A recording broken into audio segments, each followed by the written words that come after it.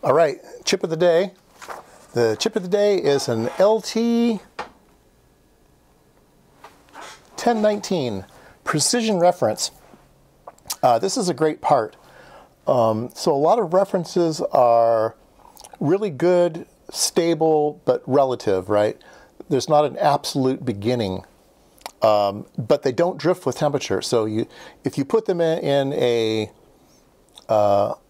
fancy DVM and you calibrate, then that calibration won't change.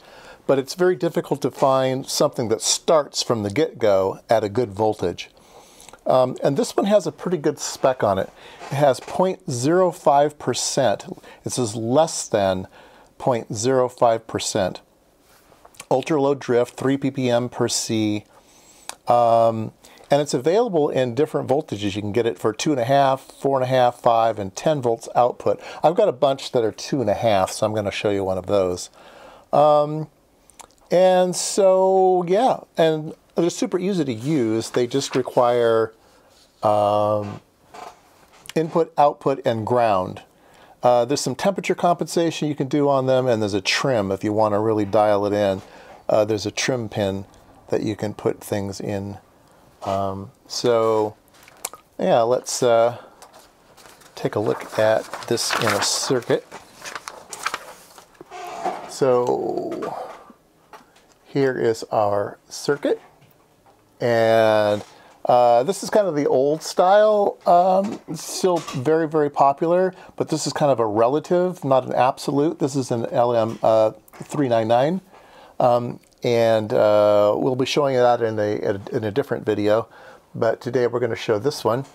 And so I only have pins input, output, and ground. Those are the only pins I have connected on the part. And I have 5 volts going in, and the part is labeled 2.5. All right. And so let's go measure it with a fancy voltmeter. All right. So 2.50057. So let's do the math on that. Let's see. We have 2.50059 divided by 2.5 times 100 to get percentages.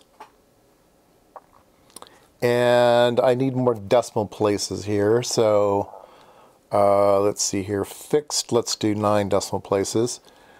And so we are looking at, anyway, I'll read it to you, 0.023% error, 0.023%. That's pretty good. And it is better than 0.05. So there you go. They do seem to drift around a little bit.